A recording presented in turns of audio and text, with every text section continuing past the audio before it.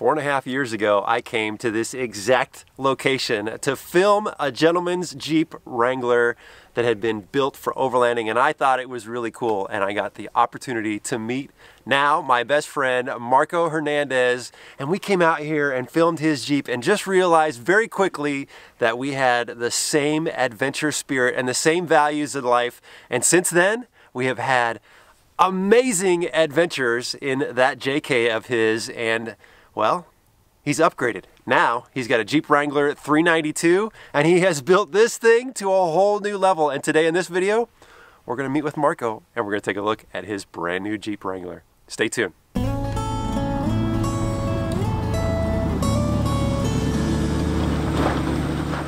Welcome to TrailRecon. I'm Brad. And I'm Marco from Overland X. And today we're going to give you a tour of Marco's brand new Jeep Wrangler 392. Brother, I'm feeling totally nostalgic today, being up here again with your amazing Jeep. Can you believe it's been 4.5 years? 4.5 years, man. We have done a lot in 4.5 years since the very first time we met. The very first time Marco and I met was right here. I reached out to you and I said, hey, I want to film your Jeep. Do you mind? Can we do that? Oh, it's awesome. Yeah. It was a great day, and we just we spent a couple hours up here just talking and chatting. And then we plan on doing trips. Yeah. And we've done amazing trips, man. We talk about Baja. Yeah. We've been on several trips to Baja. Yeah. It's been amazing. Moab, Colorado. Yeah. A lot of memories have been made just because we met right here at this spot. Now, that JK has taken you on some awesome adventures, yes. But you and I had the opportunity in Moab this year to drive the 392 before it came out to the market. And before, I mean, you were smiling all day long. And before we finished that drive, because we were out on the trail with Nina Barlow and all those guys, you said, Brad, I'm getting one of these. Yes. The following day, I called Charlie from Redlands. I said, Charlie, order a white one for me, please. Oh, dude, it was done, right? Done. Why the 392? It's such a fun vehicle. I mean, all that power is what you need on an overland vehicle, man. I can pull the trailer and it doesn't care. Yeah. It just goes. Let's be honest, you're just a hot rod guy at heart. I mean, I try not to. I can't. Yeah, I mean, dude, listen, hearing you come up this morning with that exhaust, which is an aftermarket exhaust, which we will talk about, I was like, oh, I know he's smiling this morning just driving that thing. Okay, we're going to get into the specifics about everything you've done here in a minute, but I know that when you bought your JK, you really didn't have, I think, the idea that it was going to be this massive overland build. So you're kind of learning as you went. I didn't know anything about overlanding. Yeah. And I learned when I was building that Jeep. And yeah, that's what happened. Now, when you got this one, though, you knew right away kind of what you wanted to do. What was your vision going into this? I wanted to build something different because I learned from the JK. Yeah.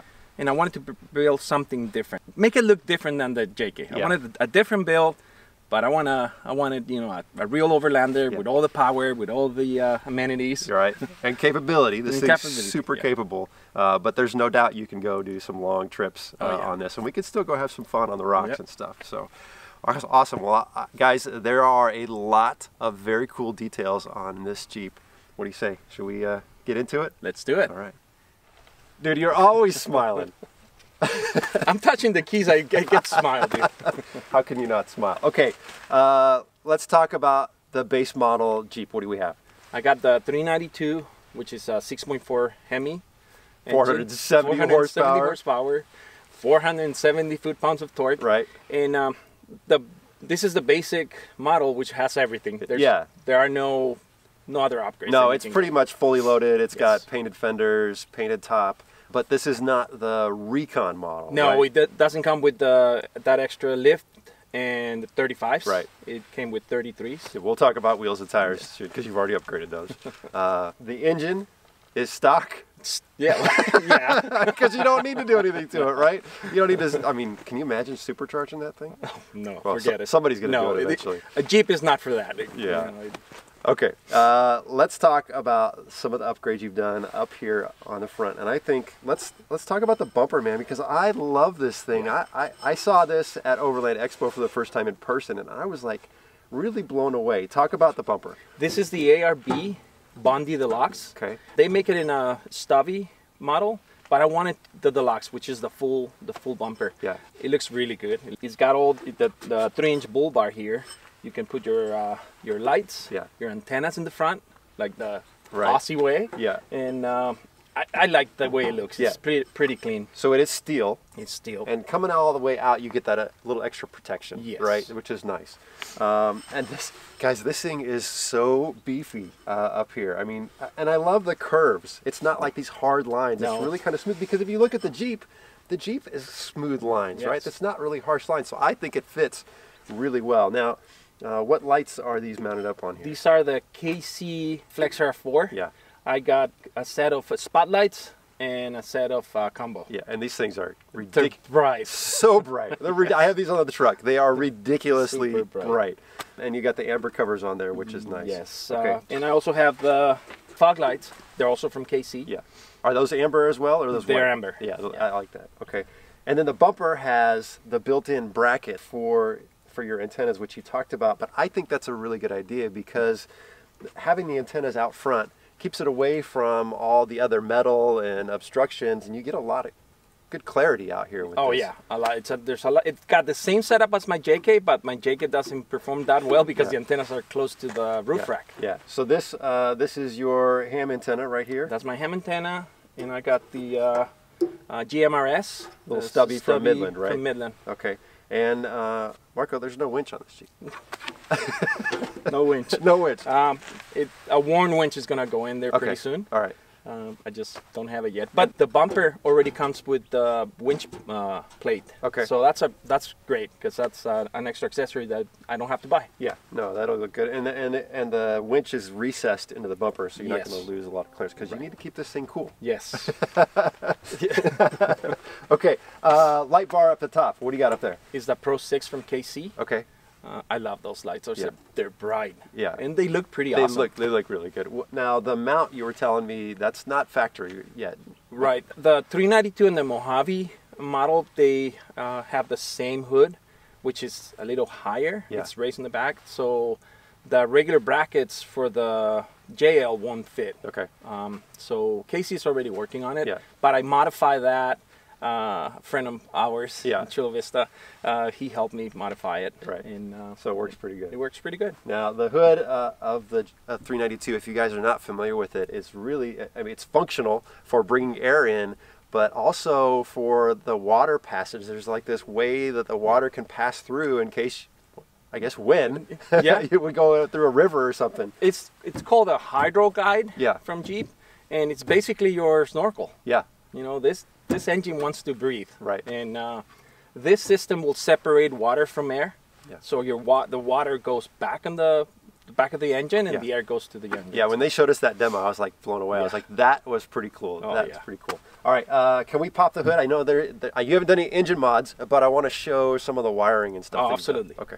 Okay, I know that the highlight of this thing is the engine, but it's all stock. But what I wanted to share with folks is the wiring that you've done on this thing, because when you sent me the pictures after you had finished this, I was blown away.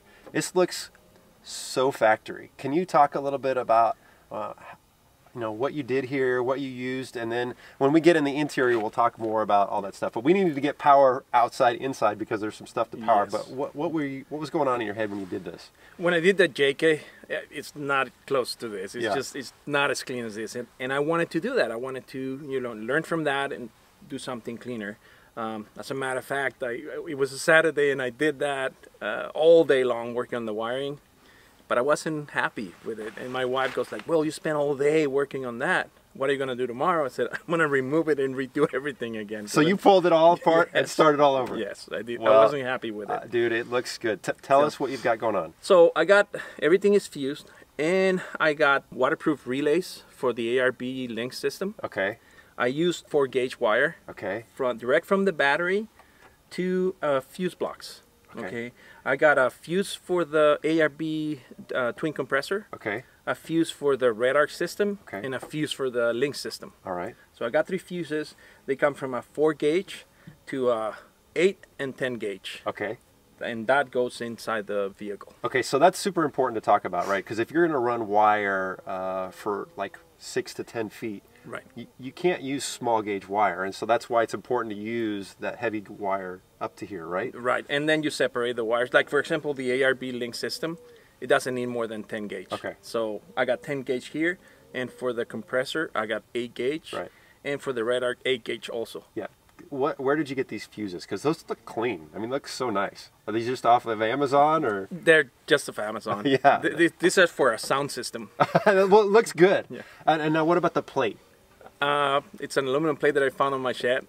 So it was just something you had lying around. I just cleaned it. And dude, it looks so good. And we'll talk more about the link system and the red arc system when we get inside, but I wanted you guys to see just how good this wiring looks. I think it's super important to make sure that when you wire a vehicle, you know, this is the next level, but I think at least making sure that you're using the right gauge wire and that you're keeping things clean and simple like this is perfect. So, all right, you ready to talk tires and suspension? let's do it. Let's do it.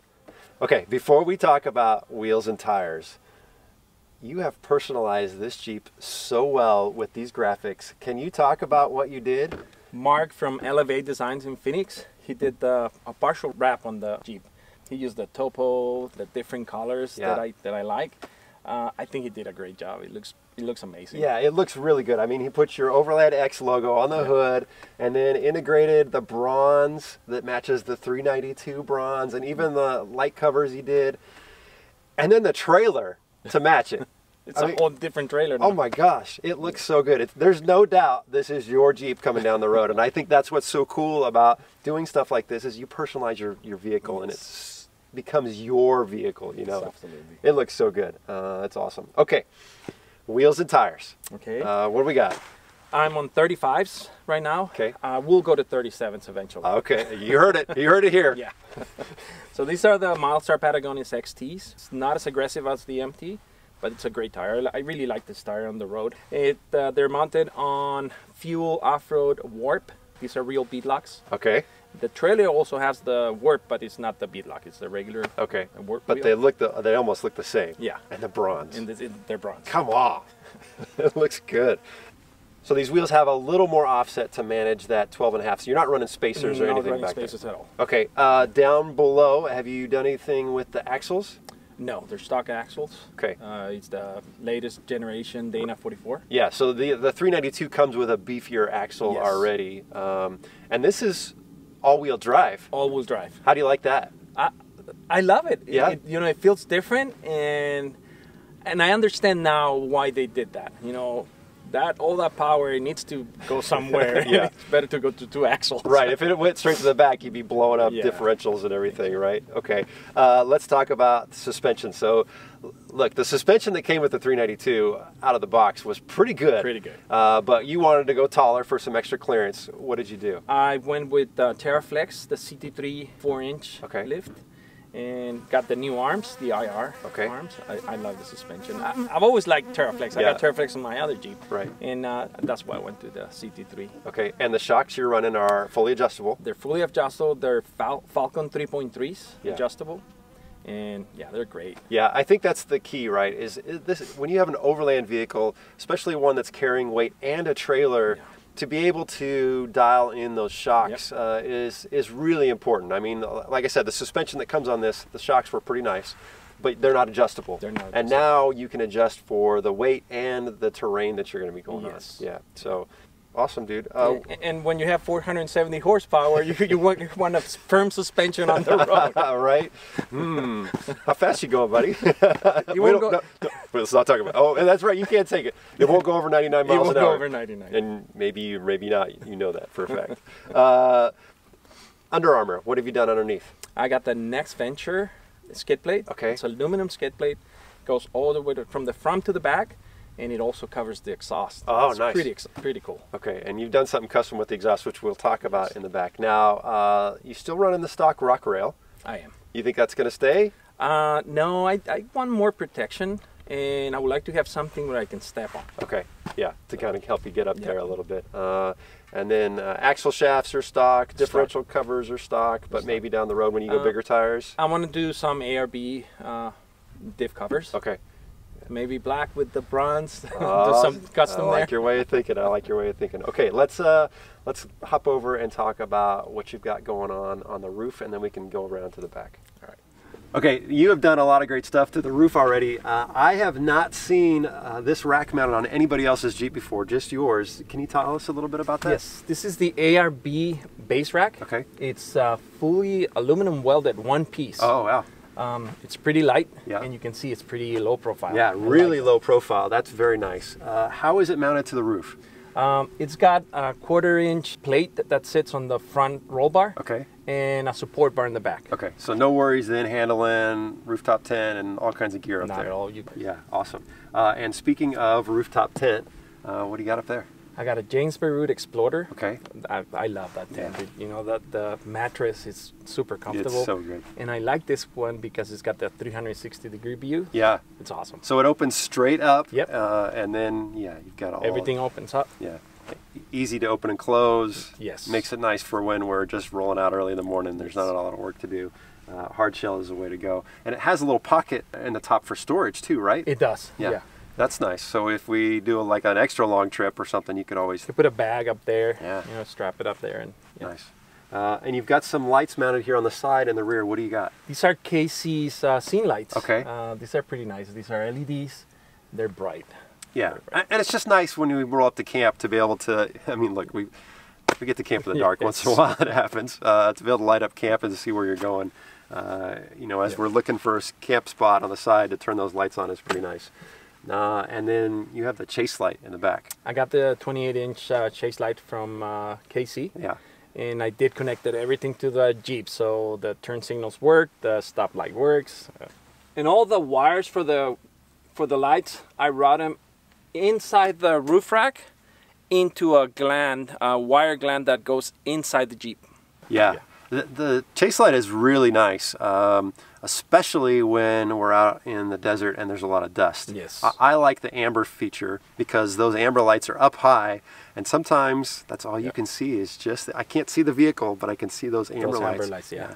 Well, nice. Having all those lights up there, it makes it very nice. Now, one other thing is on the other side is the awning. What awning do you have? That thing's super awesome. It's the James Root Falcon 270. Okay. But it's got the tunnel system. Okay. So I can go up the rooftop tent through a tunnel. Oh, come on, man. With the awning open. You're like a little kid with a Jeep fort. Like you got a little tunnel going up into your rooftop tent? Well, yeah, because it's got the walls. Yeah. So you got an outside room. Okay. And you don't have to go out. You just come down that tunnel and you're in the room. That's super cool, man. What a great design. That's awesome. You don't see a lot of that with hard shell tents. That makes it nice to be able to use your awning and to have your tent accessible. That's a great fit. Awesome. Well, what do you say we go to the rear, we talk about your vroom vroom exhaust back there, and then talking about the interior where that's some cool stuff inside. All right. Okay, before we talk about the rear and the trailer, come on. What a beautiful day. Look at that. I mean, there's a trail right there, the mountains. We need to hurry up and film this so we can go explore, dude. Okay, what do you got going on in the back of the Jeep? I got the TerraFlex HD tire carrier. Okay. It's an aluminum tire carrier. It's pretty light, but it's super strong. Yeah. It'll hold up to a 39-inch tire. Okay. And then I got the Next Venture skid plate for the exhaust system. Yeah. And let's talk about the exhaust system because you just got this put on. What did you get? MagnaFlow. Okay. It's a prototype for the 392 right now. They already have it for the 392. Yeah. But this is a different model because of the Next Venture skid plate. Okay. Now this still allows you to use what I call the fun button. Yes. Right. It's got the valves. Yeah. To go into performance mode. Yeah. And how's it sound? Can we pause for a second and let them hear this? Absolutely. Here you go, guys. This is what it sounds like.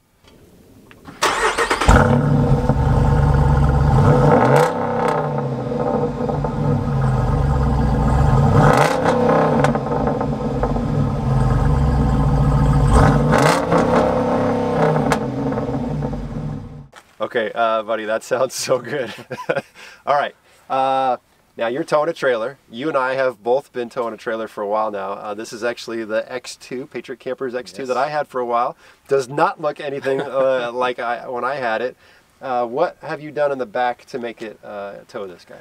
I put a longer hitch Yeah. mount. That way I can clear the rear gate. Yeah, so that was a challenge, right? Is This actually has a pretty short tongue on it, and so opening your tire was a challenge, so you just extended that hitch a little bit to make that easier. Perfect. And what else did you do? You did wire this up. I did put wires to charge the Red Arc system battery from the Jeep. So when I'm running, it's charging the battery. Yeah, that's perfect. Now, you have put solar on top of the trailer as well. What did you put up there? It's a 200 watt Red Arc flat panel up there. Yeah, 200 watts. I mean, you're pretty much base camp forever, and it's going to be fine unless it's raining for several days. And you've got some more storage up here as well.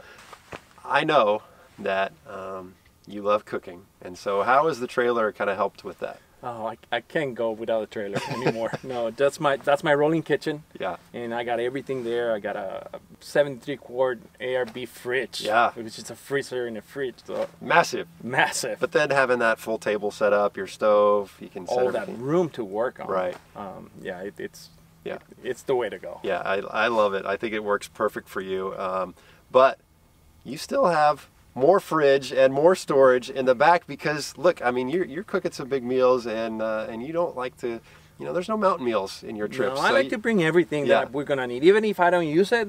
You know, it's there. Yeah. Well, let's open the back of the Jeep and let's show them what you've done in the back, dude. This is where it's gonna get really good, guys. All right, buddy. There's a lot of cool things back here. Let's just work our way around. What do you got over there? I got the Outback Adventures Trail Gator. Yeah. Check this out. I love this thing. It's got a magnetic. Oh, that's cool. Dude, look at that cleaver. That's a heck of a knife too, man. That's awesome. Yeah, that tailgate table it's perfect. I've had mine for, I don't know, 3 or 4 years. Yeah. You too. You've had the one on your JK for a long time. Forever. It's a great table. Doesn't rattle. Doesn't rattle. Awesome. Yeah, it's perfect. Yeah, it's perfect. Okay. You didn't build your own drawer system this time. So you did on your JK and you were pretty proud of that. Why didn't you build your own this time? I've been using this product for a long time. Yeah. And I know how to use it, I know how to cut it, but I didn't save money on the JK, honestly. It took me forever to build it. It took a long time. Right. And it's a lot heavier. It's heavier. These guys, they already have it. You know, they have it cut to size, and they use the right material for it. So that's why I went with Goose Gear. Yeah, I mean, building stuff your own is cool, but I mean, there's some kind of balance that has to be made between how much is your time worth, and you know, having something that's lighter. And is just ready to go, and now you can spend your time doing other stuff like rewiring your undercarriage, right? So I think that's pretty cool. So what did you install? You got the Goose Gear plate system. I got the Goose Gear plate system, which is the 60. Yeah. I kept one of the seats. One of the seats, okay. My granddaughter. And I got the 2-drawer system, and this drawer right here, I have my sleeping bag and my quilt. Okay. And up here, I just have lenses and wires and things that I need for my photography. Okay, and then you've got a cool little charging station on the top. What did you do there? Well, I got a 2,000 watt inverter. Yeah. That is connected to the Red Arc system, and I put battery chargers for my drone and my cameras. So I need you to come hook up my Jeep. That's awesome. I need that setup going on. It works really, really good. So you're charging it while you're driving? Yep. Oh, I got stuff lying all over mine. We don't even want to talk about that. It's so clean. And I still have enough power for something else. You know, it's a 2,000 watt inverter. Yeah. So. Oh, yeah. I mean, you're running blenders and everything else if you need to, right? Yeah. Okay. Okay. I love how you mounted the Red Arc Red Vision. Can you talk a little bit about how you mounted that and what is that thing? Okay. The ARB rack has this metal bracket up here. So I use a 67 designed arm to mount the Red Arc system. Okay. Why I decided to do it right here, you're not going to use it when you're driving. At least I'm not going to use it when I'm driving. Yeah. And if I need to check something, I can go on my phone. It's a Bluetooth unit. And what I'm running here is just camping stuff, like my fridge, camping lights, and stuff that I'm not going to be using while driving. Okay. And so this controller will control the Red Arc system, which is the Red Vision. Yeah. And it'll give me power to the fridge, to lights, sure. The inverter. Yeah. And it tells you how much power you still have left in your battery and stuff, and we'll get all to that in the inside, but basically it's managing that whole system for you and letting you know what you have left. That's what it is, an electric management system. Yeah. Well, dude, that's super clean. I love how that's installed. So that's awesome. Okay, what do you got? What do you got up here? I love those bags. Oh, Step 22. Yeah. I love their product. It's really good quality. Yeah, it's cool that it fits perfectly. It's right there in the goose gear. Like it was almost made for it. It wasn't, but it fits perfectly at the top. That's awesome. I got two of them. Yeah. One behind the other, and on top of the goose gear system. And this is my fridge slide also from Goose Gear. So what fridge do you have in the back here? I got the 50 quart ARB. Okay. This is the Classic 2. Right. I have the Classic 1 on my JK, and it's been there for 7 years. That's the old blue one, huh? It's the old blue one. Yeah. So I got the same one, but this is the new model, which is metal. Nice. And this, I love it. Yeah. I love what Goose Gear did with this drawer in the bottom. That's super cool. I love the little storage there, and that's interchangeable, right? You can swap those out. Yeah. And look, what we got here, guys. I'm going to leave a link down below if you have not ordered Marco's cookbook. Okay. I love it back here, buddy, but there's still more to see. Let's go in the back and talk about more wiring and the battery management system, and then the stuff you've done on the interior. Let's do it. Back here I did the Goose Gear 60 Delete platform. It gives me all this space to put stuff on top of it, and it's got these coveys that give me all the storage that I need for my tools. I got some jackets and shoes there. This plate, it also comes up here, which is holding the Red system. Got the Manager 30.